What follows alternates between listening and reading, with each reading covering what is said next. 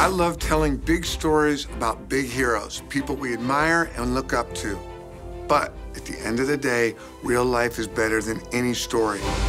Our servicemen and women are the real heroes. Every day, they make the sacrifices for their country, for my country, for my son's country.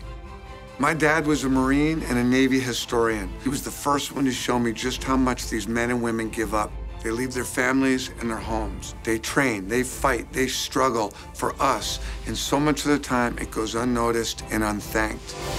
And that is what I love so much about the USO. It gives us real ways to support our real heroes. You can volunteer, donate, anything. Just let them know you appreciate the sacrifices they make.